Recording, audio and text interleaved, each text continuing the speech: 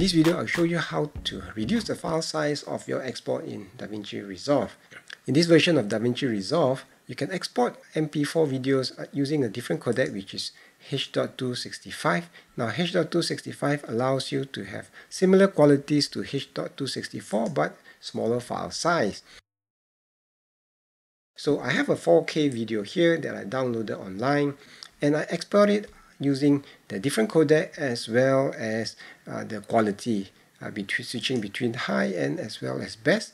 And this is the result that I got for the test of just a 15-second video clip.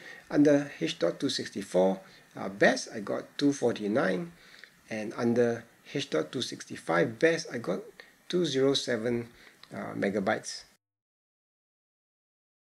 Now once I throw it onto the spreadsheet, this is the figure that I get, and I find that under the best quality H.264 versus 265, it is a good 16% less. Under the high quality, which is a little bit less than the best quality, so this is the 15 to 16% smaller. Now one other benefit is I also found that my video exported much faster.